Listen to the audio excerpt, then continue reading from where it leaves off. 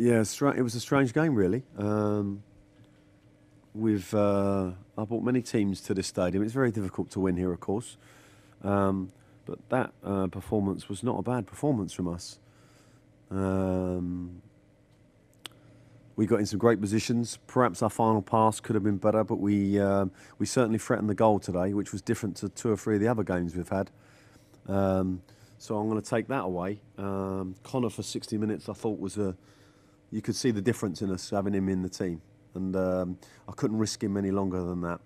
And that took away a bit of firepower from us. But no, the goals changed the complex of the game. Of course, they do that.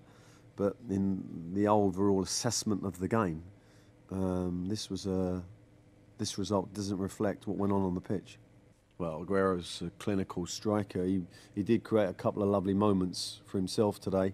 But he wasn't red hot today. I mean, we've only had, I think every shot they had went in goal. 4 shots on target all went in. It isn't like we've been peppered with chances today. But of course, he's clinical when he gets a chance. And I was relieved actually on the fourth goal that he scored and my defender didn't bring him down, because I would have lost a player for next week. So I suffered that one. But it was a strange game, I thought.